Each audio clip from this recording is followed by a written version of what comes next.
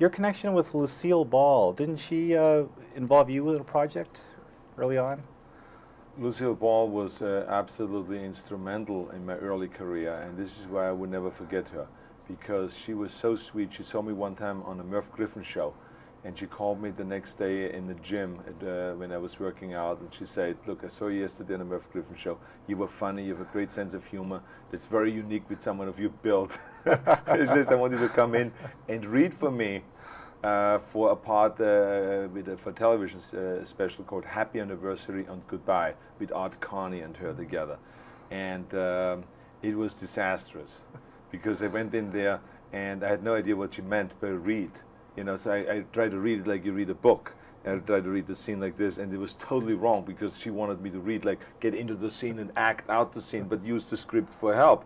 And I was not experienced at all at this point, and it was a total disaster.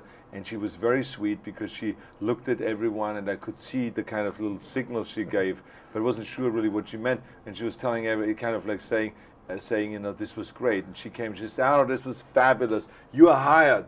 I loved your performance. You come in now for a week and you do the rehearsals with us, and this will be a great scene." And she hired me, although I gave the worst reading that you can even think of. So she was really helpful. And ever since that moment, which was in 1974, ever since that moment, every movie I did, she went to see it and she wrote me a note, or she sent me flowers and she says, "I'm proud of you, Arnold. You're doing a great job. Keep going," and all this and that. Spectacular woman. Oh.